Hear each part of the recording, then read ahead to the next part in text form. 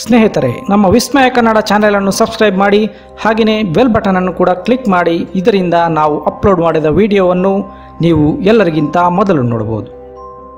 ವಿಸ್ಮಯ ಕನ್ನಡ ಚಾನೆಲ್ಗೆ ಸ್ವಾಗತ. ಸ್ನೇಹಿತರೆ, ನಿಮಗಿದು ತಿಳಿದಿದೆಯೋ ಇಲ್ಲವೋ ಗೊತ್ತಿಲ್ಲ.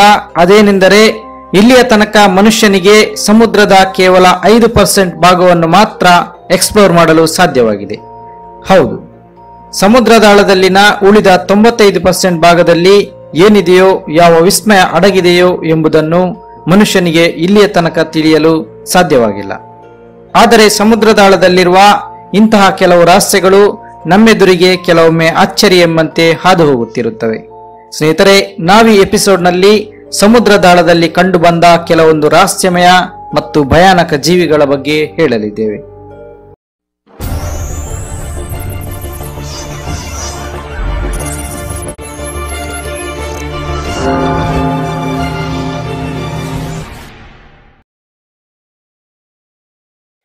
ಸ್ನೇಹಿತರೆ, ಈ ವಿಡಿಯೋ ಫುಟೇಜ್ ಅನ್ನು ಗ್ರೀನ್ಲ್ಯಾಂಡ್ ನ ಸಮುದ್ರದಾಳದಲ್ಲಿ ಒಂದು ಸಬ್ಮೆರಿನ್ ನಲ್ಲಿ ರೆಕಾರ್ಡ್ ಮಾಡಲಾದ ಫುಟೇಜ್ ಎನ್ನಲಾಗುತ್ತದೆ. ಇಲ್ಲಿ ಸಬ್ಮೆರಿನ್ ನ ಒಳಗಿರುವ ಜನರಿಗೆ ಸಮುದ್ರದಲ್ಲಿ ಒಂದು ರಹಸ್ಯಮಯ ಜೀವಿಯು ಕಂಡುಬರುತ್ತದೆ. ಹಾಗೆ ಈ ಜೀವಿಯನ್ನು ಅವರು ಕೆಮೆರಾದಲ್ಲಿ ರೆಕಾರ್ಡ್ ಮಾಡಲು ಪ್ರಯತ್ನಿಸುತ್ತಾರೆ. ಅದೇ ಕ್ಷಣದಲ್ಲಿ ಇವರ ಸಬ್ಮೆರಿನ್ ನ ಗ್ಲಾಸ್ ನ ಮೇಲೆ ಆ ರಹಸ್ಯಮಯ ಜೀವಿಯ ಕೈ ಟಚ್ ಆಗುತ್ತದೆ. ಮನುಷ್ಯನ ಕೈಗಿಂತ ತುಂಬಾನೇ ದೊಡ್ಡದಾಗಿರುವ ಆ ಕೈಯನ್ನು ನೋಡಿ ಅವರೆಲ್ಲರೂ ಬೆಚ್ಚಿ ಬೀಳುತ್ತಾರೆ. ಅಲ್ಲಿಂದ ಈ ಜೀವಿಯು ದೂರ ಹೋಗಿಬಿಡುತ್ತದೆ. ಸ್ನೇಹಿತರೆ, ಆ ರಹಸ್ಯಮಯ ಜೀವಿಯ ಕೈಯ ಹೊರತಾಗಿಯೂ ಆ ಜೀವಿಯ ಅಸ್ಪಷ್ಟ ದೇಹ ರಚನೆಯು ವಿಡಿಯೋವನ್ನು ಸ್ಲೋ ಮೋಷನ್ ನಲ್ಲಿ ಪ್ಲೇ ಮಾಡಿದಾಗ ಕಂಡುಬರುತ್ತದೆ. ಸ್ನೇಹಿತರೆ, ಈಗ ನೀವೇ ಹೇಳಿ, ಆ ರಹಸ್ಯಮಯ ಜೀವಿ ಏನಾಗಿರಬಹುದೆಂದು. 1914ರಲ್ಲಿ ಸೌತ್ ಆಫ್ರಿಕಾದ ಮಾರ್ಗೆಟ್ ಎಂಬ ಬೀಚ್ ನಲ್ಲಿ ಒಂದು ವಿಶಾಲಕಾಯ ಜೀವಿಯೊಂದು 2 ಕಿಲ್ಲರ್ ವೇಲ್ಗಳ ಜೊತೆ ಸೆಣಸಾಡುತ್ತಿರುವ ದೃಶ್ಯ ಜನರಿಗೆ ಕಂಡು ಬಂದಿತ್ತು. ಸ್ನೇಹಿತರೆ, ಆ ವಿಶಾಲಕಾಯ ರಹಸ್ಯಮಯ ಜೀವಿಯು ತಿಮಿಂಗಿಲಗಳಿಗೆ ತನ್ನ ಬಾಲದಿಂದ ಅಟ್ಯಾಕ್ ಮಾಡುತ್ತಿತ್ತು. 3 ಗಂಟೆಗಳಿಗೂ ಅಧಿಕ ನಡೆದ ಈ ಸೆಣಸಾಟದಲ್ಲಿ ಆ ವಿಶಾಲಕಾಯ ರಹಸ್ಯಮಯ ಜೀವಿಯು ಸತ್ತು ಹೋಗಿ ಸಮುದ್ರ ತೀರದತ್ತ ತೇಲಿ ಬರುತ್ತದೆ. ಸ್ನೇಹಿತರೆ, ವೇಲ್ಗಳಿಂದುಂಟಾದ ಗಾಯ ಮತ್ತು ಸೆಣಸಾಟದ ಆಯಾಸದಿಂದಾಗಿ ಆ ಜೀವಿ ಸಾವನ್ನಪ್ಪಿತ್ತು. ಆನೆ ರೀತಿಯ ದಂತವನ್ನು ಹೊಂದಿದ್ದ ಆ ಜೀವಿಯು 50 ಅಡಿಗಳಷ್ಟು ಉದ್ದವಿತ್ತು ಎಂದು ಹೇಳಲಾಗುತ್ತದೆ. ನ್ಯೂಯಾರ್ಕ್ನ 2 ಮೀನುಗಾರರು ನೀರಿನ ಮೇಲೆ ಯಾವುದೋ ಒಂದು ರೀತಿಯ ಅತಿ ದೊಡ್ಡ ರಹಸ್ಯಮಯ ವಸ್ತು ಸಾಗುತ್ತಿರುವುದನ್ನು ನೋಟಿಸ್ ಮಾಡುತ್ತಾರೆ. ಆ ಜೀವಿಯು ಕೆಲ ಕ್ಷಣದಲ್ಲಿಯೇ ಮೀನುಗಾರರಿರುವ ಬೋಟ್ನತ್ತ ಬರಲು ಶುರು ಮಾಡುತ್ತದೆ. ಆದರೆ ಆ ಜೀವಿಯು ಮುಕ್ಕಾಲು ಭಾಗ ನೀರಿನೊಳಗಿರುವುದರಿಂದ ಮೀನುಗಾರರಿಗೆ ಆ ಜೀವಿ ಏನೆಂಬುದು ಅರ್ಥವಾಗುವುದಿಲ್ಲ. ಸ್ನೇಹಿತರೆ, ಇಲ್ಲಿ ಇಂತಹ ಜೀವಿ ಹಲವಾರು ಬಾರಿ ಕಂಡು ಬಂದಿದೆ ಎಂದು ಹೇಳಲಾಗುತ್ತದೆ.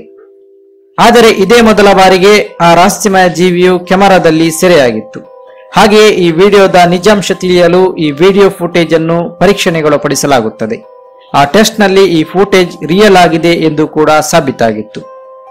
ಸ್ನೇಹಿತರೆ, ಜೈಂಟ್ ಸ್ಕ್ವಿಡ್ ಎಂಬ ರಹಸ್ಯಮಯ ಜೀವಿಯ ಅಸ್ತಿತ್ವದ ಬಗ್ಗೆ ವಿಜ್ಞಾನಿಗಳು ಕೂಡ ಪ್ರಮಾಣೀಕರಿಸಿದ್ದಾರೆ. ಈ ಜೀವಿಯು 50 ಅಡಿಗಳಷ್ಟು ಉದ್ದವಿರಬಹುದೆಂದು ಅಂದಾಜಿಸಲಾಗಿದೆ.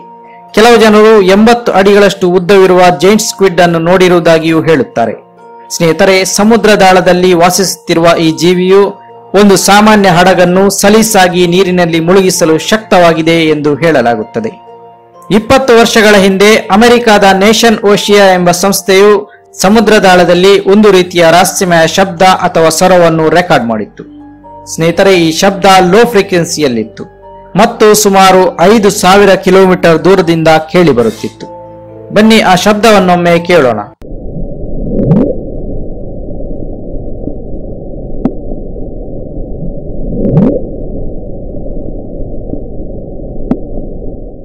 ಇದನ್ನು ಕೇಳಿದ ಅಮೆರಿಕಾದ ವಿಜ್ಞಾನಿಗಳು, ಒಂದು ವೇಳೆ ಸಮುದ್ರದಾಳದಿಂದ ಬಂದ ಈ ಶಬ್ದವು ಯಾವುದೋ ಒಂದು ಜೀವಂತ ಜೀವಿಯದ್ದಾಗಿದ್ದರೆ ಆ ಜೀವಿಯು ಇಲ್ಲಿಯವರೆಗಿನ ಅತಿ ದೊಡ್ಡ ಜೀವಿಯಾಗಿರಲು ಸಾಧ್ಯವಿದೆ ಎಂದು ಹೇಳುತ್ತಾರೆ.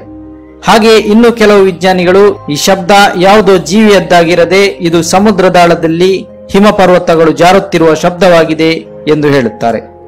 ಸ್ನೇಹಿತರೆ, ಈ ವಿಡಿಯೋ ಸಮುದ್ರದಾಳದಲ್ಲಿನ ಹಳೆಯ ತೈಲ ಟ್ಯಾಂಕರ್ನ ಪರೀಕ್ಷಣೆಯ ಸಮಯದಲ್ಲಿ ಸೆರೆ ಹಿಡಿಯಲಾದ ಫುಟೇಜ್ ಆಗಿದೆ. ರೋಬೋಟ್ ಕ್ಯಾಮೆರಾದಿಂದ ತೆಗೆದ ವಿಡಿಯೋ ಫುಟೇಜ್ ಇದಾಗಿದೆ. ರೋಬೋಟ್ ನೀರಿನಾಳದಲ್ಲಿ ಆಯಿಲ್ ಟ್ಯಾಂಕರ್ನ ಅವಶೇಷಗಳನ್ನು ಪರೀಕ್ಷಿಸುತ್ತಿತ್ತು. ಅಷ್ಟರಲ್ಲಿ ಕೆಮೆರಾದ ಎದುರಿನಲ್ಲಿ ಮೀನುಗಳ ಒಂದು ಗುಂಪು ಹಾದು ಹೋಗುತ್ತದೆ. ಹಾದು ಹೋಗುತ್ತಿರುವ ಆ ಮೀನುಗಳಲ್ಲಿ ಒಂದು ಮೀನಿಗೆ ಬಾಣದಂತಹ ಯಾವುದೋ ಒಂದು ವಸ್ತು ಚುಚ್ಚಿಬಿಡುತ್ತದೆ. ದೇಹದೊಳಗೆ ಚುಚ್ಚಿಕೊಂಡ ಆ ಬಾಣದಂತಹ ವಸ್ತುವಿನ ಆಕ್ರಮಣದಿಂದ ಆ ಮೀನು ಚಡಪಡಿಸುತ್ತಿರುತ್ತದೆ. ಅಷ್ಟರಲ್ಲಿಯೇ ತುಂಬಾ ವೇಗವಾಗಿ ಬಂದ ಒಂದು ರಹಸ್ಯಮಯ ಜೀವಿಯು ಆ ಮೀನನ್ನು ಹೊತ್ತೊಯ್ಯುತ್ತದೆ. ಆಶ್ಚರ್ಯವಾಯಿತೇ?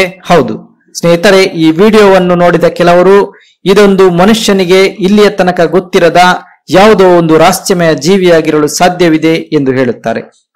ಮನುಷ್ಯರ ರೀತಿ ಉಪಕರಣಗಳನ್ನು ಬಳಸಿ ಬೇಟೆಯಾಡುವ ರೀತಿಯಲ್ಲಿ ಬೇಟೆಯಾಡುವ ಈ ರಹಸ್ಯಮಯ ಜೀವಿಯು ಏನಾಗಿರಬಹುದು?